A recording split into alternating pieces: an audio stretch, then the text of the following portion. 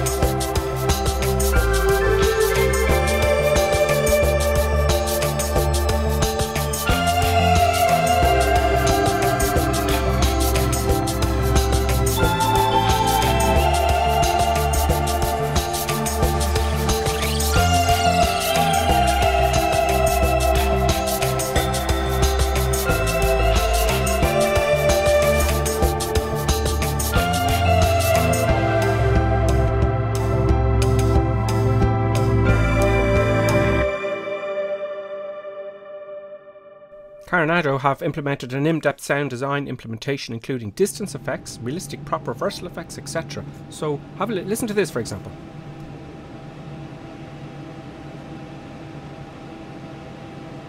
Sound is so incredibly important, I believe, on flight simulator models for sure. Now let's have a look at the interior now. Listen to the sound as we pass the cabin door, okay? I love the way this is another little feature, you can open the door on the steps. So just have a listen.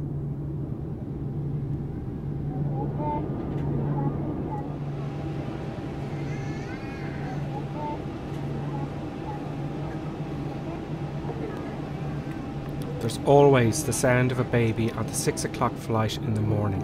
Incidentally, in order to avoid irritating other passengers, some people have put their babies in the overhead lockers. Now I bet you Ryanair will implement that as mandatory.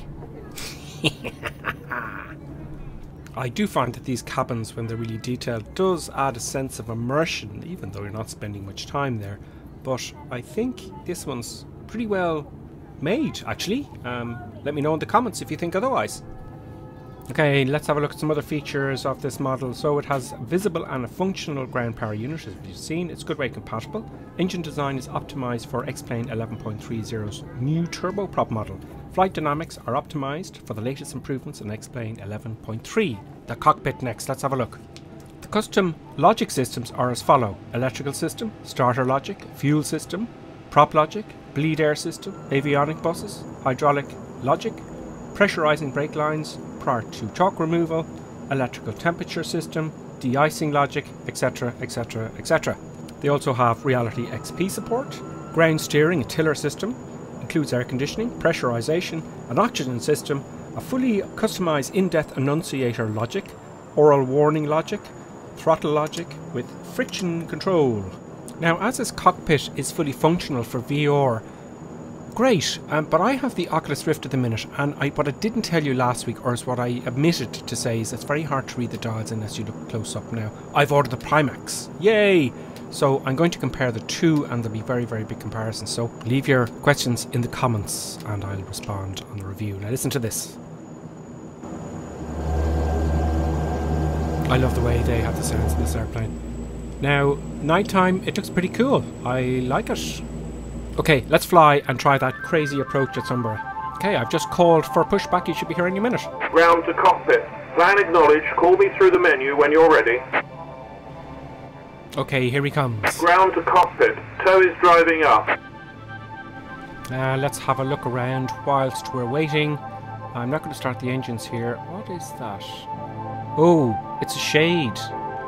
How interesting. Well, that's very smart. First officer has one as well. Oh, the lights. I wonder... Oh, the lights move around. I wonder how that's going to work. Does it switch on? It does. It switches on. Very nice. Okay, all doors and hatches are closed. Ready to connect. Hurry up. Winching strap and adapter in position. Release parking brake when ready to start pushback. Okay, parking brake released. Starting pushback, and you may start engines. He's very well spoken, isn't he?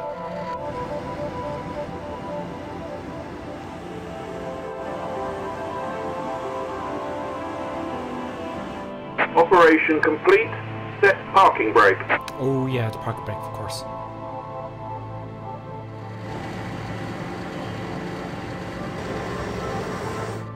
Tow is disconnected and bypass pin has been removed. Hand signal on the right. We'll see you next time and have a safe flight.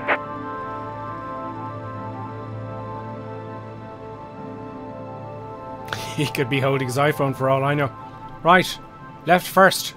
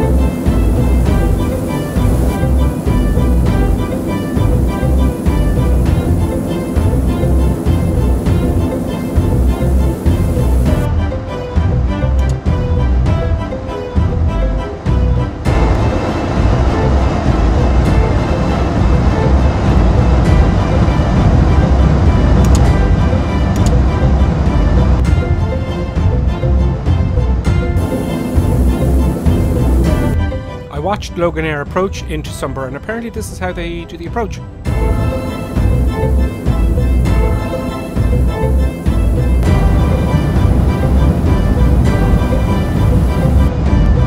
I love short field approaches. Let's see if I can stop by the next exit.